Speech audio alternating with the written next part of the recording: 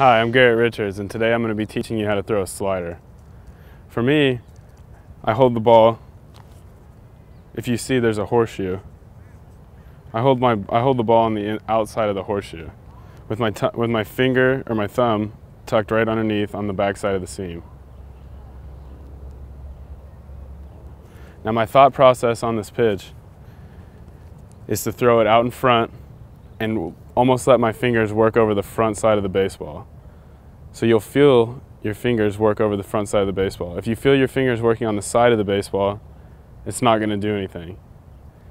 So really feel your fingers work over the front and top side of the baseball. Now when throwing this pitch, if you have good control with it, you can throw it as an 0-0 pitch, an 0-1 pitch. You can throw this pitch in any count.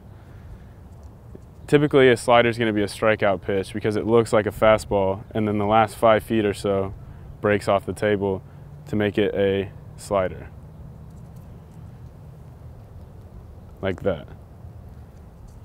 I throw my slider as a strikeout pitch or a pitch early in the count if there's a guy who's going to be potentially swinging first pitch or a guy who's just bad on swinging at breaking balls. So for me, this is a huge pitch. When you set your sights on your slider, depending on how much your ball breaks, for me it's important to pick out a spot on the catcher's body to start the ball at and then have it finish wherever you need it to. It's called the focal point. That's my tip on how to throw a slider, and I'll see you at the ballpark.